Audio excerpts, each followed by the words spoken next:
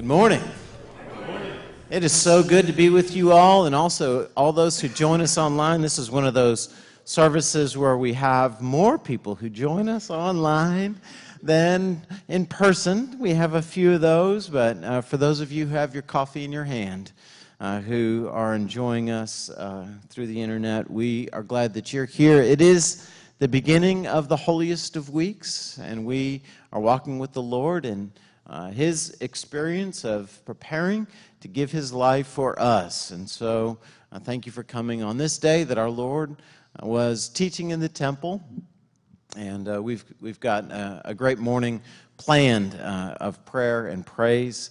I would remind everybody in a moment, after our service is over, we'll go into the Wesley Center where we'll have breakfast, and we've got a wonderful meal prepared for you, so stick around. But we would like to begin our time together in song. I invite you to turn in your hymnal to number 172, and we'll sing all three verses of My Jesus, I Love You, Love Thee. Let's stand as we sing.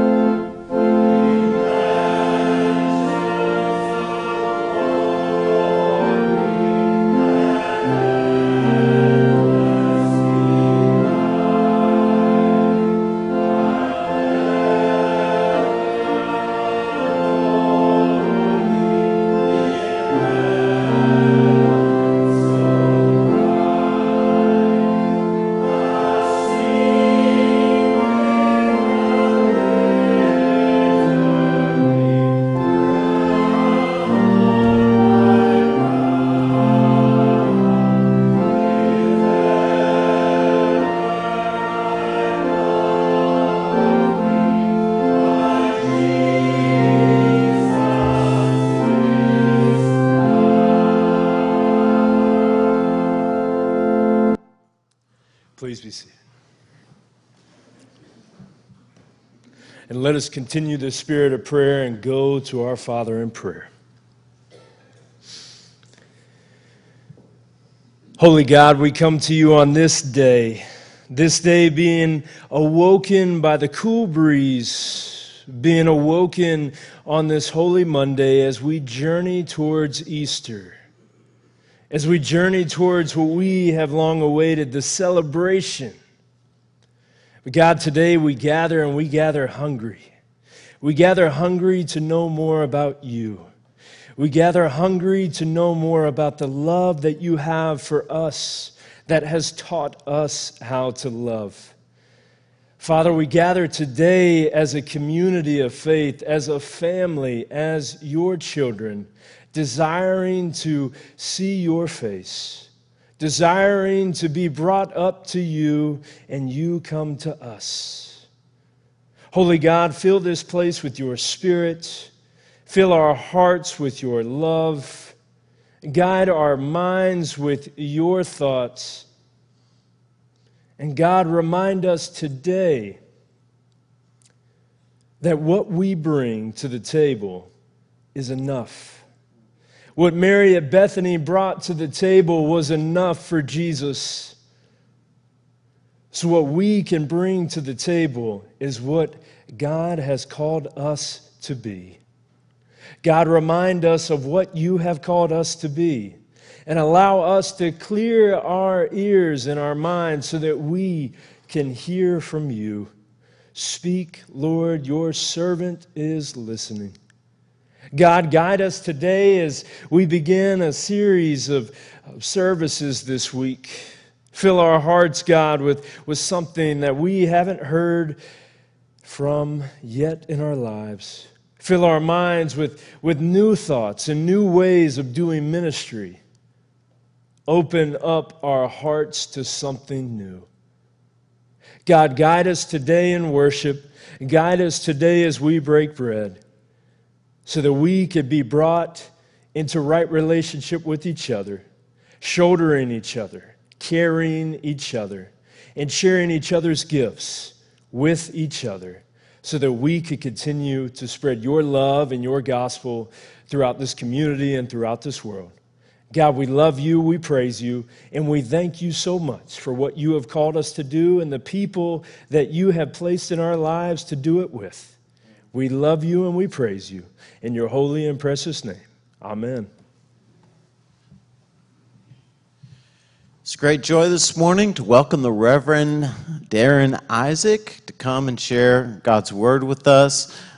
He's become very familiar to a lot of us because he is become the worship leader for annual conference. So every year when we gather with the bishop and all the other delegates throughout the Alabama-West Florida Conference, he leads us in song. And so that is a great blessing. He is the associate pastor of the Point Washington United Methodist Church. He went there as a music minister and has since been appointed.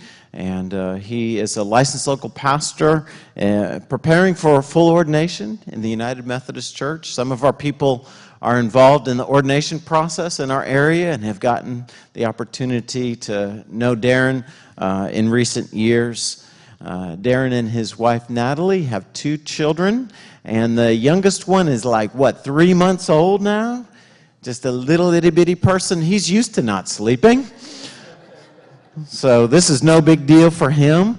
You all know that Cole grew up at the Point Washington United Methodist Church, and Darrin and Cole are super close friends, and so that's why I wanted Cole to lead us in prayer this morning. Darrin graduated. Oh my, that's all right. Darrin graduated from the University of Indianapolis with his undergraduate degree. He also has a master's degree from Garrett Evangelical Theological Seminary and has just completed his seminary degree from the Christian Theological Seminary. And so, is that right? So he's very well educated, well prepared. He oftentimes gets asked to lead music everywhere because he is a great musician. He's a published author and has written a lot of music that gets played all over the place, but doesn't get the opportunity to be asked to preach as often. So I wanted to hear him handle the Word of God. And so welcome, Darrin Isaac. Thank you for joining us and beginning our series of Holy Week services with what the Lord would share through you today.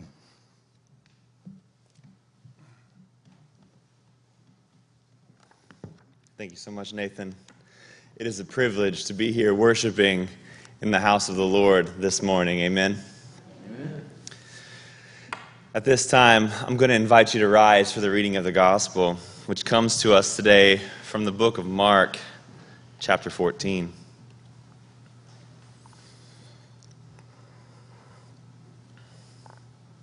Now, the Passover and the festival of unleavened bread were only 2 days away. And the chief priests and the teachers of the law were scheming to arrest Jesus secretly and kill him. But not during the festival, they said, or the people may riot. While he was in Bethany, reclining at the table in the home of Simon the leper, a woman came with an alabaster jar of very expensive perfume made of pure nard. She broke the jar and poured the perfume on his head. Some of those present were saying indignantly to one another, "Why this waste of perfume? It could have been sold for more than a year's wages and the money given to the poor." And they rebuked her harshly. "Leave her alone," said Jesus. "Why are you bothering her? She has done a beautiful thing to me. The poor you will always have with you, and you can help them anytime you want, but you will not always have me. She did what she could. She poured perfume on my body beforehand to prepare for my burial. Truly, I tell you, wherever the gospel is preached throughout the world, what she has done will also be told in memory of her." This is the word of God for us, the people of God. Thanks be to God. You may be seated.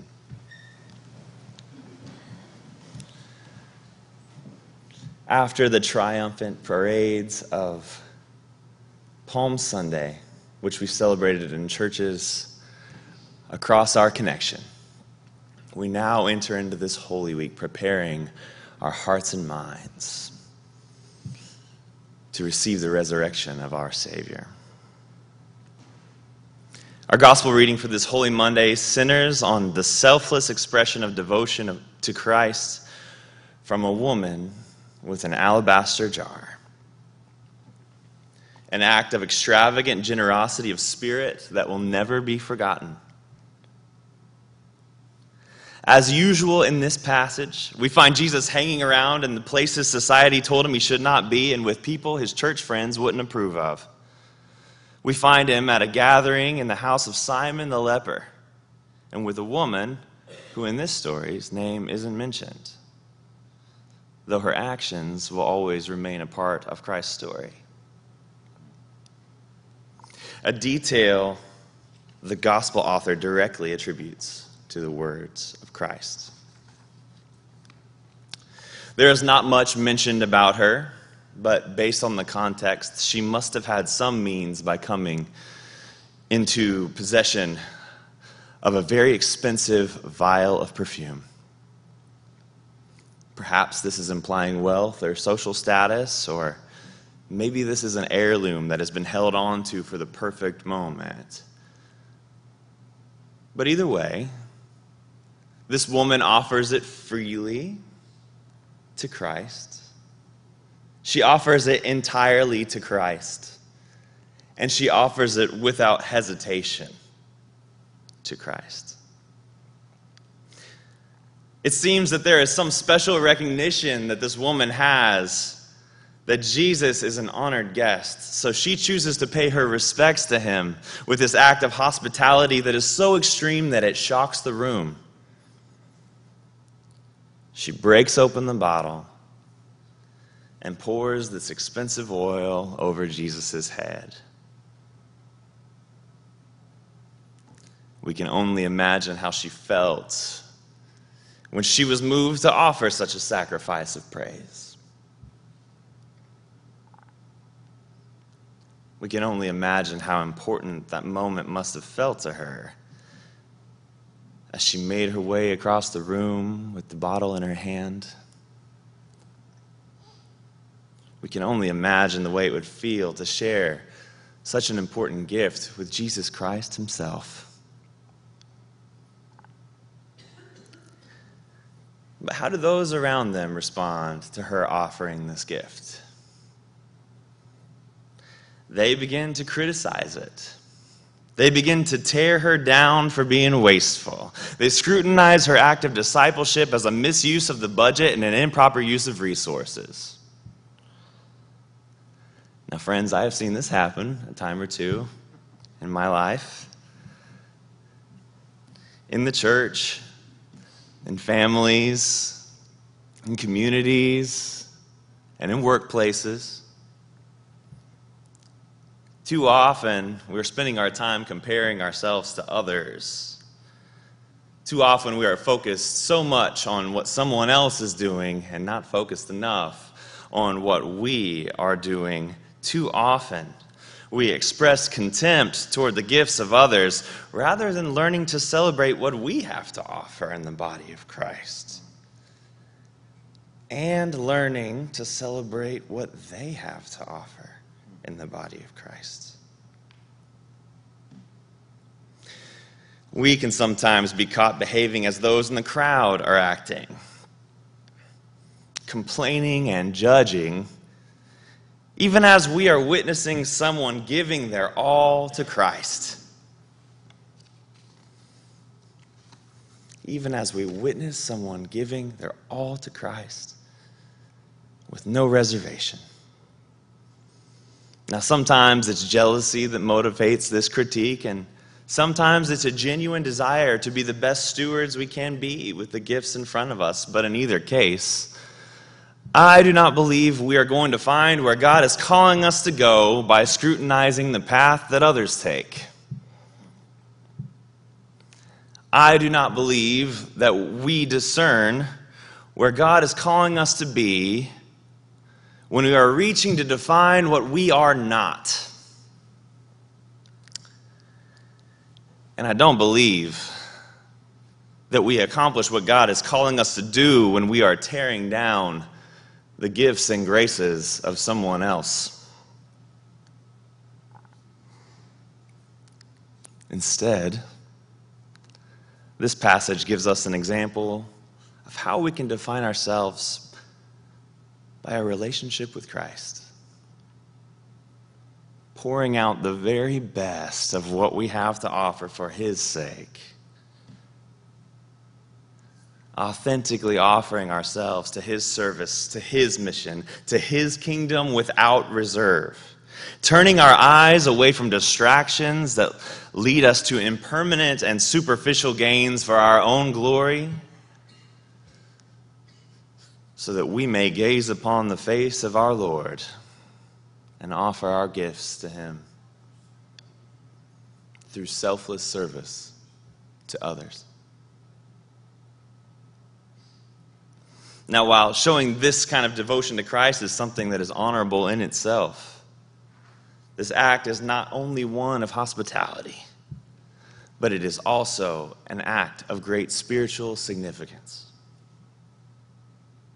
Though the story takes place in an ordinary room, in my reading, the author of the gospel places both the woman and Christ within parallel narratives that occur throughout the Hebrew Scriptures, and in the process makes a statement about who both of them are. You see, throughout the Bible and throughout the Scriptures, multiple times we are given examples of anointings such as this one. And in each of those narratives, the one being anointed is the king, and the one doing the anointing is a prophet. This takes place in 1 Samuel and 1 and 2 Kings, among other places.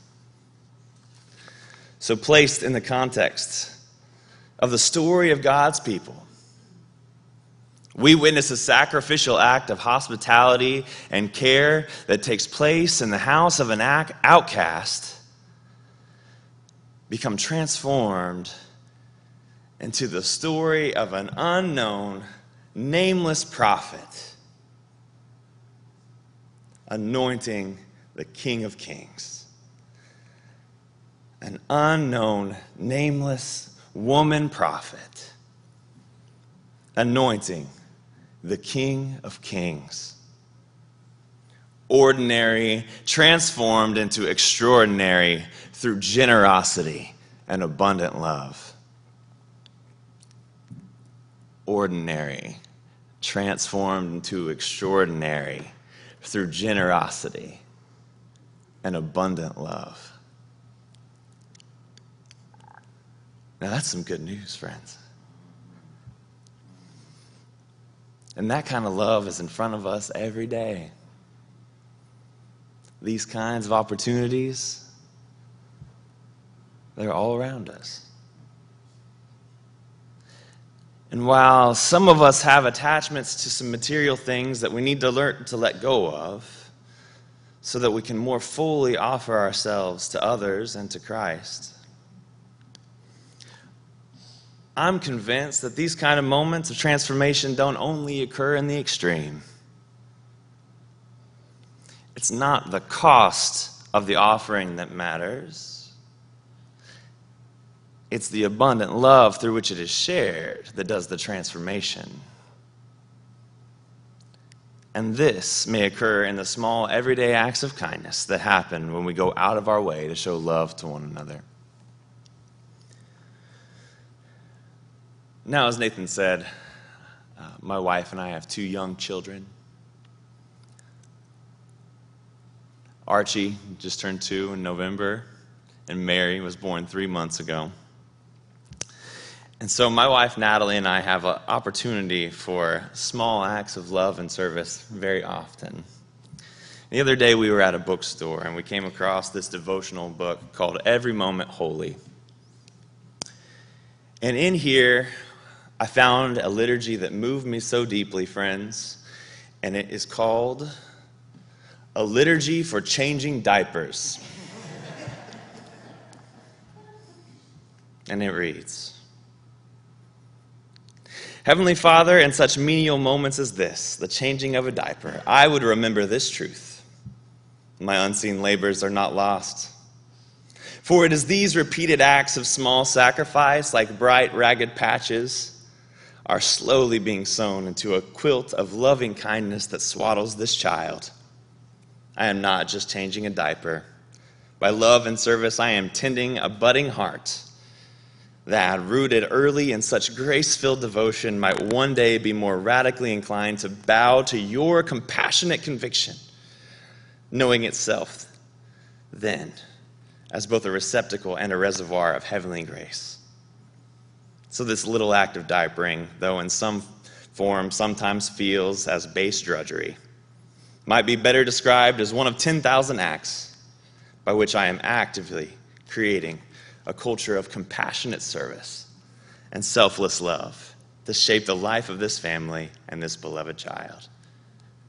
So take this unremarkable act of necessary service, O Christ, and in your economy let it be multiplied into that greater outworking of worship and faith, a true investment in the incremental advance of your kingdom across generations. Open my eyes that I might see this act for what it is, from the fixed vantage of eternity, O Lord. How the changing of a diaper might sit upstream of the changing of a heart. How the changing of a heart might sit upstream of the changing of the world.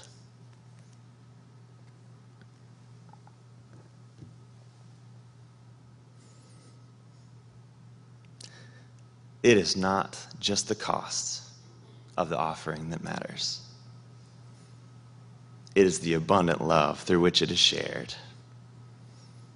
And this occurs in the small everyday acts of kindness that happen when we go out of our way to show love to one another.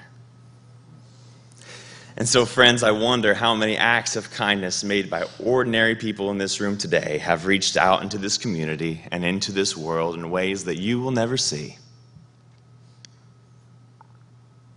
I wonder how many times that people of this very church have served as an example to someone and poured out their gifts without recognition or acclaim, and maybe even received harsh critique. But in the process, they brought someone closer to God. In the process, they brought somebody into better relationship with others. In the process, they showed the love of God without expecting anything in return. Or maybe they simply brought someone hope by pouring out their gifts.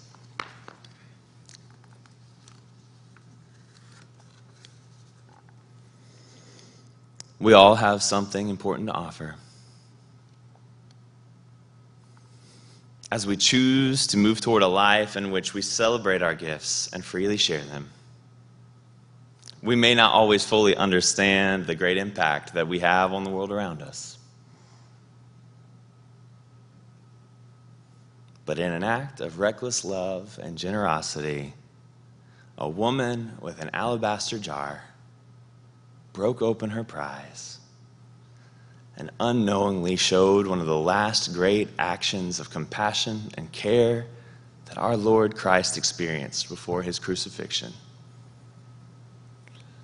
Without necessarily understanding what she was doing, she anointed the Son of God and prepared his body for what was to come. And friends, in the same way, we may not fully understand the depth that our ordinary actions of love have when they fall upon those who are truly in need. In the name of the Father, and of the Son, and the Holy Spirit. Amen.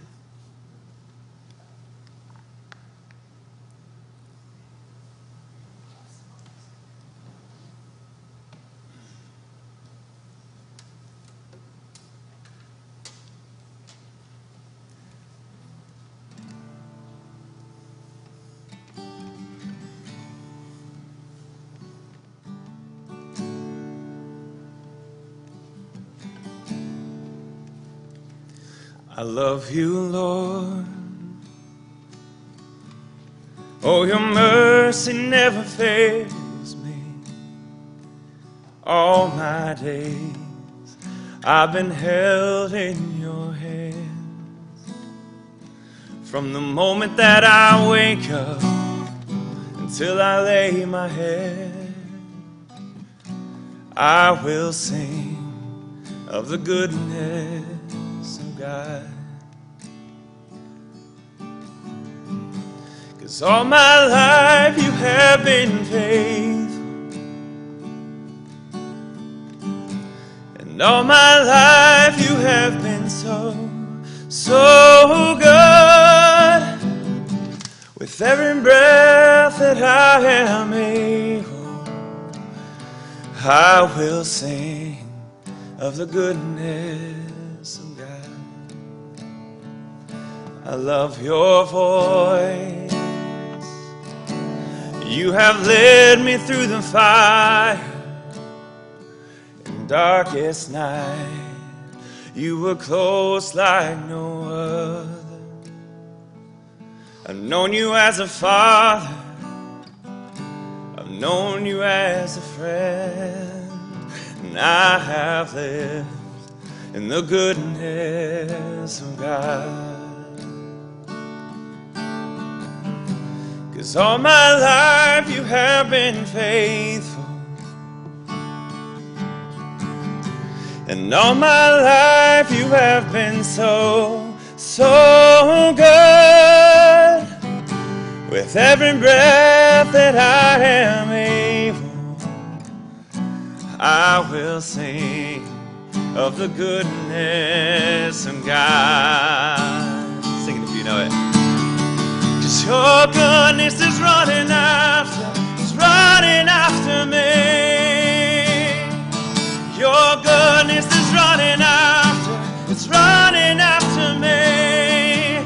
With my life laid down, I surrender now. I give you everything. 'Cause your goodness is running after me. Your goodness is running after me. Your goodness is running after me. With my life laid down, I surrender now. I give you everything. 'Cause your goodness is running after me. Your goodness is running after me. Your goodness is running after me. With my life laid down, I surrender now. I give you everything. 'Cause your goodness is running, it keeps running after me.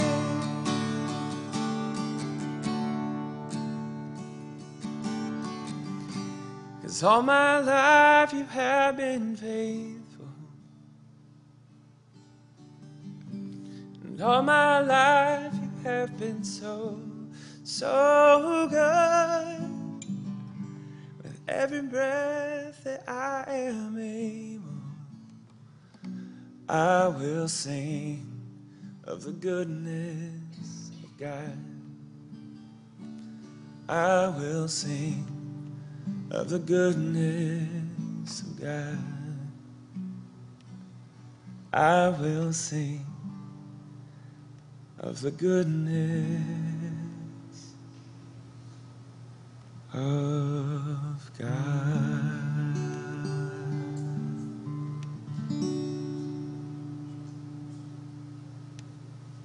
Amen. Thank you, thank you, thank you. Well, one of the groups of people that we have around here that have, as you shared, offer ordinary acts of extraordinary love is our worship ladies. Our worship committee has prepared a wonderful plan for all of our worship services through this week. Remember that we have Monday, Thursday service at the Presbyterian Church. Good Friday service is going to be here this Friday at 6. Tomorrow's service is going to be led by the Reverend Jerry May, who is the pastor of First Methodist in Graceville, just right down the road. And this morning, our worship committee is the one who is leading us in our breakfast. So we have Sunday school classes that are preparing our breakfast each day, but our worship committee has prepared breakfast for us today. So when we go over there, make sure to express your gratitude to them for pouring out the love of God this morning. Thank you. Thank you for coming and not only sharing with us about an unnamed woman who loved the Lord well, but also demonstrating that love as you've poured yourself out to us today. Thank you. Receive this benediction. The grace of the Lord Jesus Christ, the love of our Father God, the presence and comfort of the Holy Spirit be with you now and forever. Amen. Go in peace.